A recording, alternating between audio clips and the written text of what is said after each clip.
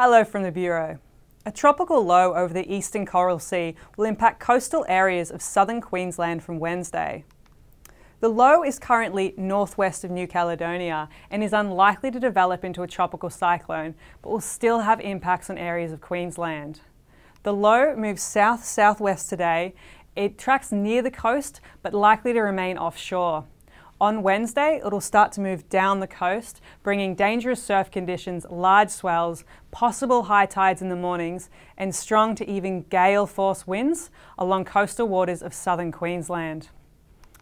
On Thursday, the low will start to move to the southeast and further away from Australia, though the impacts are likely to remain along the coast, easing late Thursday. Towards the end of the week, we are also likely to see the monsoon trough becoming more active over northern parts of Australia, with possible tropical lows developing. There is large uncertainty around which areas will be affected along the north coast. So with a lot happening in the north, keep up to date with the latest warning and forecast on our website, the Bomb Weather app, and you can follow us on Twitter.